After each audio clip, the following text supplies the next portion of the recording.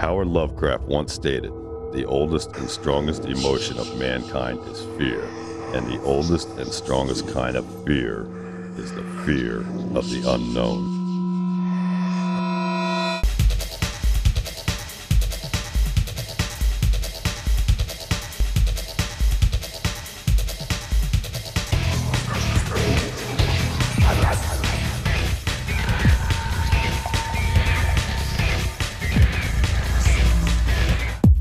We are the East Coast Ghost Trackers, and this is Maine's most haunted.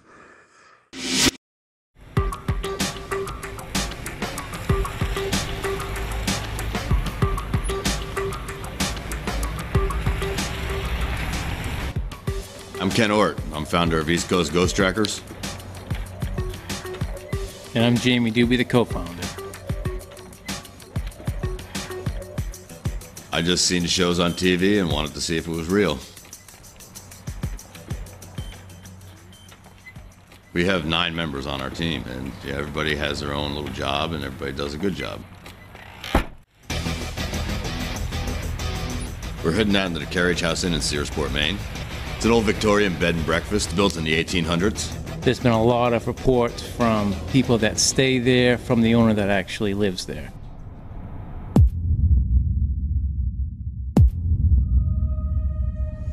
It wasn't until I actually purchased the inn and started making my way around the town of Searsport that I began to hear the stories that what I had bought was a haunted house. So then I started renting out my rooms, and slowly but surely the guests who were staying here would come downstairs, and inevitably in the morning they would say, "Did you hear a noise of a ball bouncing?" I was having my own experiences as time went by. My dog was experiencing things as well. And as time went by, I started identifying certain sounds. I started learning more about the property, who had lived here, more about the family members who had died. I felt the presence of a child. I didn't know that a child had died here. A child fell out of my 3rd floor bedroom window. There's been reports of a little boy that's been pushed out the window on the 3rd floor. It was possible that the little boy was pushed out of that window by the little boy's dog.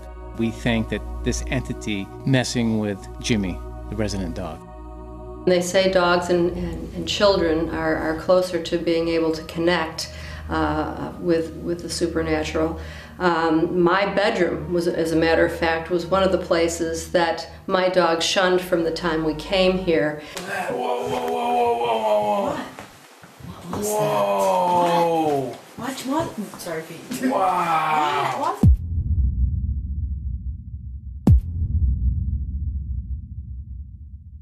All right, let's go do it. Go.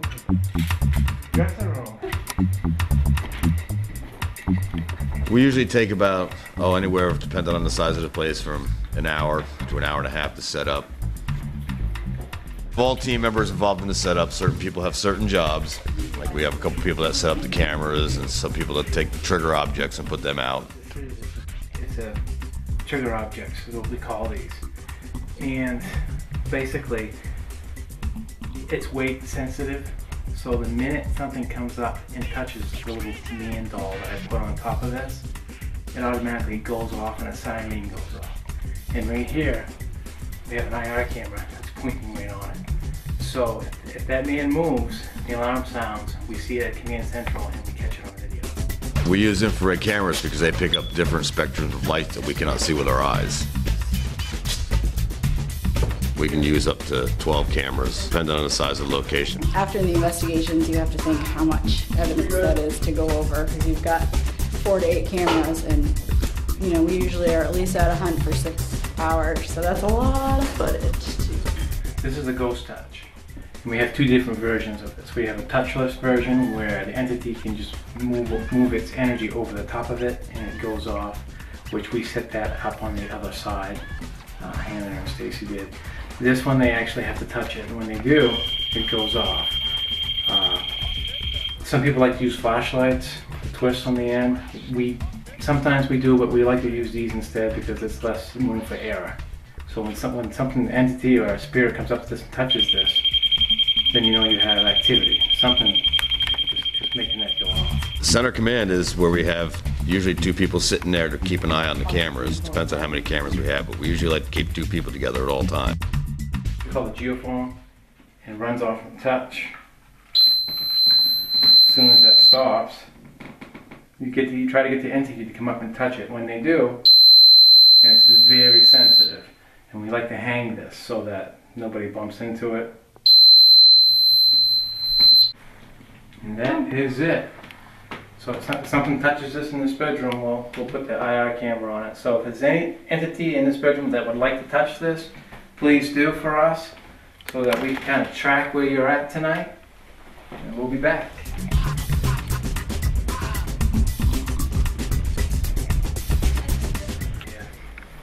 In this room, in previous investigation, we had a set of marbles that went around in a circle, and we put one in the middle. And I made a bargain with them. I told them that if they moved one of the marbles, that they could keep it. And it actually did move one of the marbles, and I don't know if she was supposed to leave it in one of these rooms here, one of these drawers. But I think tonight we're gonna put a ball on here to see if we can get a ball to move for us in this room. We call this the marble room.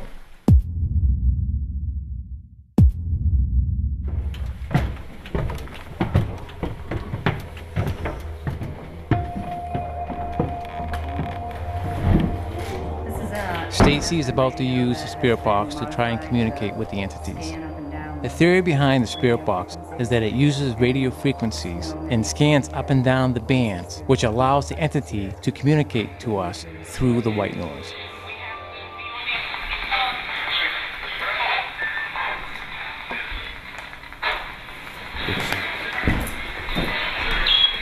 Now is that the one, can you speed that up or? No, it's I have one ready to bring up with me. I have it ready to bring up with me. Is there anybody here with us? If there is, can you tell us your name?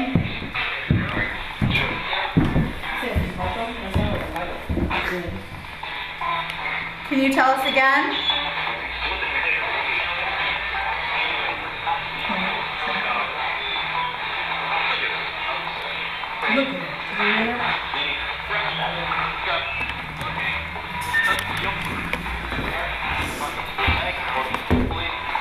We can start with something like, can you say Pete? Pete. Good job. Can you say Stacy?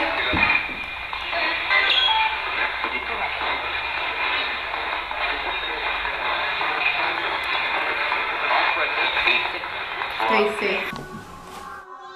Pete hears noises over by the stairs and goes to investigate. I keep hearing something downstairs. Can you come up to it? Can you come upstairs for us? I can hear you down there. Who's down there? Is it you, Michael?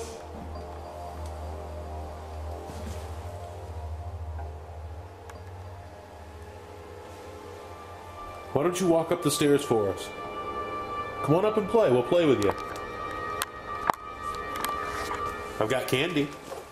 Oh, my K2 just lit up. This one is too. Oh, I like that. I'll leave this for you. Look at that. Brought it just for you.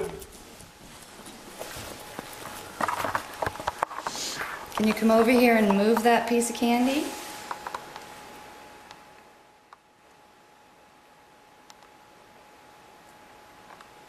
Come set these lights off again. You can even play with this ball here. Come light these lights up again for us.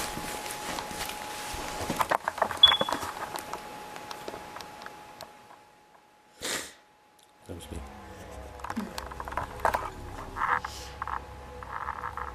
Is that not the type of candy you like?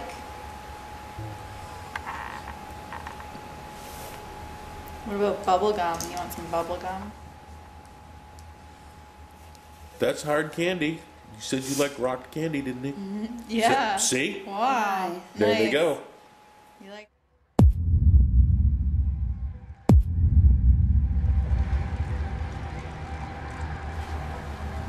Even though this wasn't detected by our audio equipment, Pete and the girls hear a strange ringing sound. What's that? I don't know. That was a weird sound. Did you hear that? I did. It was weird. It was like a chime, or I can't even recreate it. I'm trying to think. it was like a ringing. Yeah. That's exactly what I just heard. And it was over here. It was. not here Yeah. No, I. Is there like something? You over by that rocking horse? I'm gonna knock on this table right here. Then I want you to come up and do the same. Or you don't have to do it here. You can do it anywhere around. But I'm gonna knock on this table. I want you to finish this for me, okay?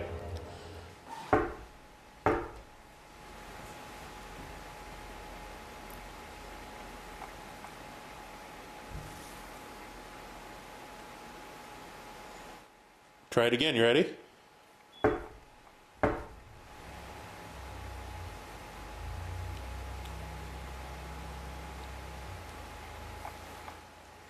This is also an area in a previous investigation that one of our investigators had an experience with an orb, which we will show you later on.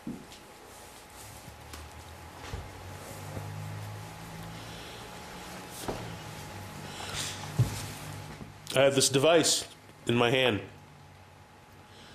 If you wish to speak to us, if that's your only means of communicating. Nothing's moving. Oh my god, you see that? This octopus. It is. Look at. I did see it move. Did you see it move? Look, it's moving. It's moving. Can you move that some more? Dude, for it's us? moving. It is moving. Look at it.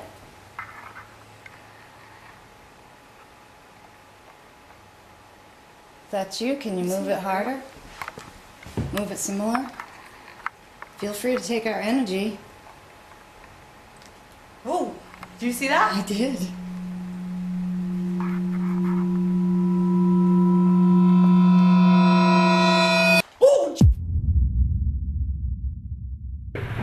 We just wrapped up. We're finished for tonight. We had a great night. We caught a lot of paranormal evidence. First part of the night, the girls were in the loft. There was an octopus in that room, a toy of some sort that had moved on Hannah and Stacy and Pete.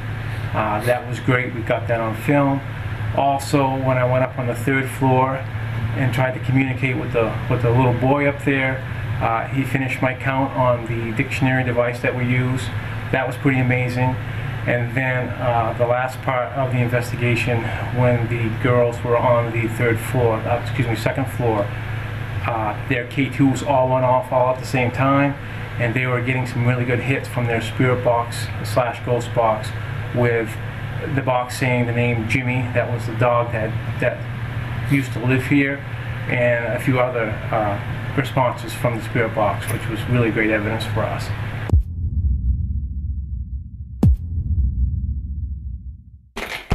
Once we're done with the investigation, we take all of our equipment, set it up, and review the evidence that we caught on our audio and video recorders. Once we're done reviewing the evidence, then we bring it back to show the client and explain what we caught. Now we're going to show you the evidence from tonight's investigation, and then we're going to show you evidence from past investigations.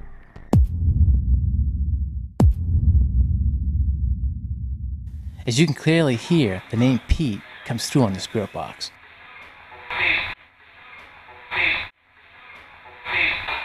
If you listen carefully, you can also hear Stacy's name. As you can see on the K2 meters, there's a response when they mention Candy. Oh, do you see that? I did. As you can clearly see from this video that the octopus is moving on its own. Oh, jeez! Oh, jeez! Oh, jeez!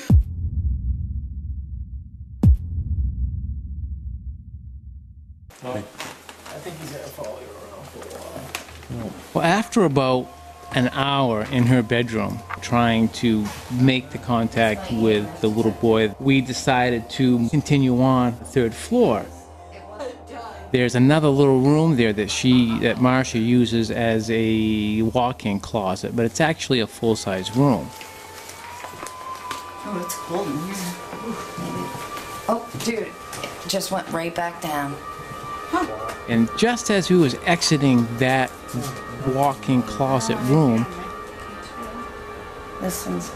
there was a huge boom.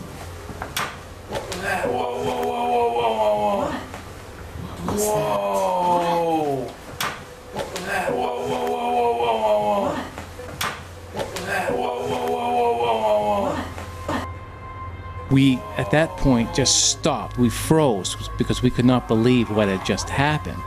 So after this big, loud noise, of course, I turned right to the right. Pete was right in front of me, and the dresser had moved. It had pushed against the wall. So at that point, we're all looking at each other like, okay, what just happened? We've got to try to debunk this somehow. And then, whatever it was, seemed like it took a right and brushed the clothes that were hanging there on the clothes rack. Where did it hit? I don't know. That's too light. That's what it sounded like. Yes, it did. Look, that one's pushed in. That one's It pushed is. in. That's what it was. You got this? Got this one, Phil? I'm getting it. Okay, we think that this actually. Oh, your thing's going off again. Dude, it's freezing in here. Okay, this is pushed in, and this is. Oh, my K2 just went off too. Come on, do something for us. That was crazy. Do it Because this is again. what it sounded like, just like this.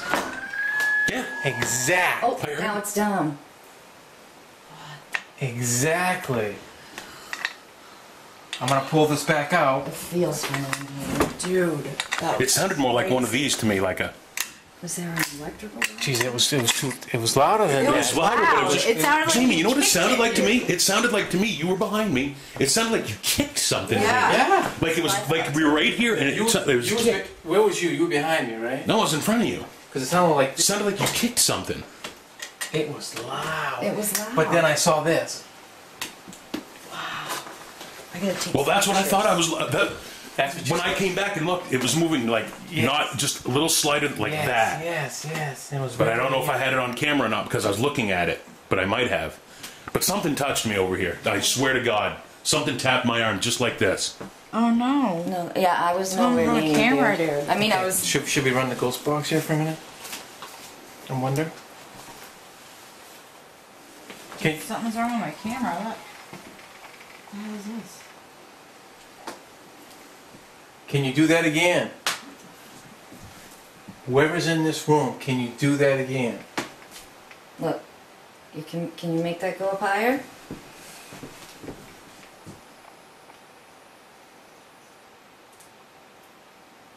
Can you spike it? Go. Eddie, if that was you, can you do something again for us pretty big like that? Or somebody else, whoever it was, can you do it again for us? That was crazy. I have never had a big hit like that. Never. That was.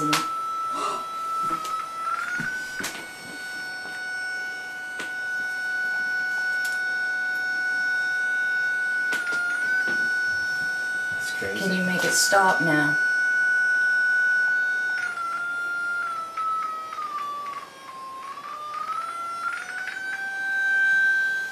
Done. What the hell, dude? Oh, can you make my lights light up? Wow, this was crazy. This was crazy. This was good. This is what I like. This is why I like to hunt. Stuff like this. Yeah. Hold again. Whatever it didn't want us leaving. It wanted our It attention. wants us to stay. Yeah. And this one was so cold. After the incident with the dresser, we decided to backtrack and go back to her bedroom to have another session to try to find out who was there what just happened. It appeared to us that whatever was there on the third floor did not want us to leave. That was awesome. Oh, I wish we'd have had. That must have been, you got that on camera. Yeah. I was wrong. You got that. You got that because that was so loud. Yeah. Oh, and I have my digi too, and I was still in this room when it happened. What do you say? So you heard that then?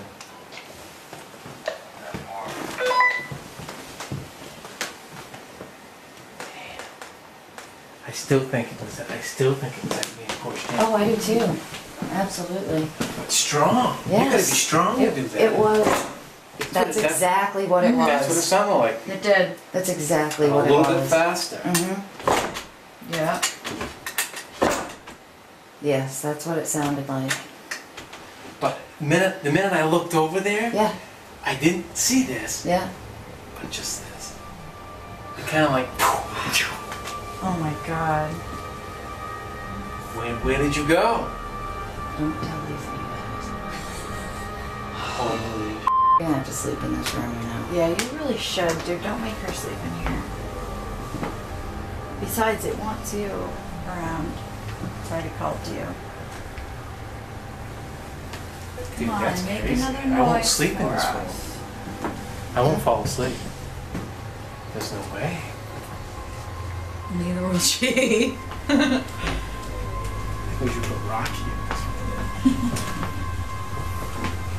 Rocky don't go anywhere with a pumpkin. Gee, this could be could be crazy, you guys. That's crazy. I can't believe it. That is just too wild. Finally, they finally do something significant. Let's go back in this room and pretend like we're gonna leave again. Okay, we're gonna leave this room. Can you make that noise again for us? Oh, my K2.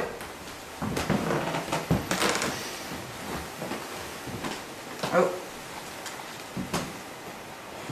Yeah, that's solid. Whatever it is, it's not bad. No. That's for sure. But strong when it wants to. Yes, definitely. Well, it took a ton of my energy. I have full energy again. And it was hers too. I mean, Dude, I literally, couldn't Jamie, keep I'm my on the eyes bed going. open. I know. Me too. Felt like I was gonna pass out drunk or something.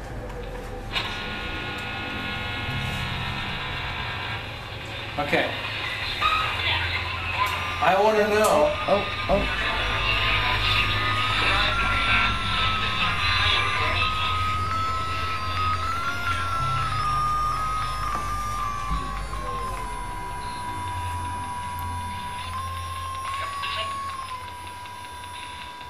Are you standing right in front of me? Gone. I want to know who pushed the dresser.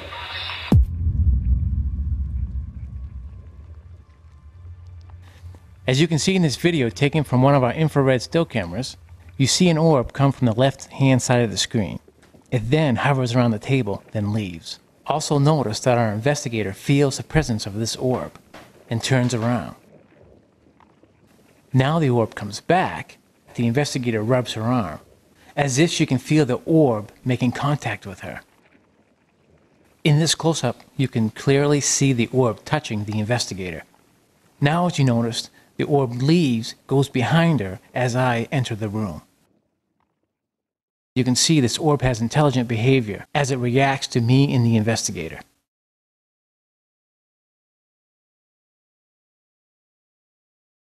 In this piece of evidence, pay attention to the lower right hand of the screen. This orb comes out of the wall, morphs into 3 orbs, comes up to our camera, and then goes back into the wall. We have caught many orbs during investigations, and this orb shows signs of intelligence due to the fact of the way it looks, the way it turns. This orb does not look like dust, does not look like an insect, and just look at the way it spins and twists.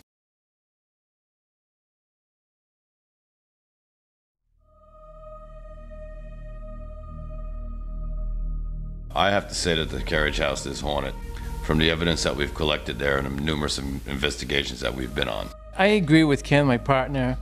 It just seems that every time we go over there for another investigation, we catch more and more evidence. Since the East Coast Ghost Trackers have been here, and basically, as I use the word validate many times through this interview, I've said that word, but it's helped me be able to be more open about the fact that there is paranormal activity here.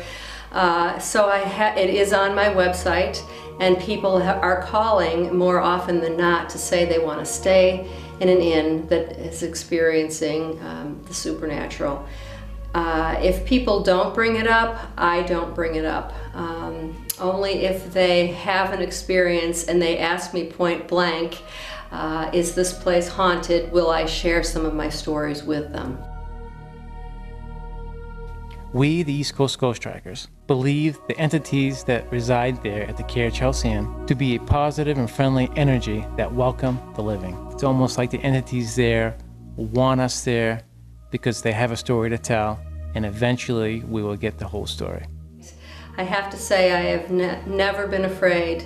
I have a great relationship with my entities, as I call them. We have learned to respect each other. I told them from the beginning that I didn't want them to leave. The East Coast Ghost Trackers have been the only group that I have let in here because I have not ever wanted to exploit them. I've wanted to have a good relationship with them. I share this home with them, and I wanted them to be comfortable.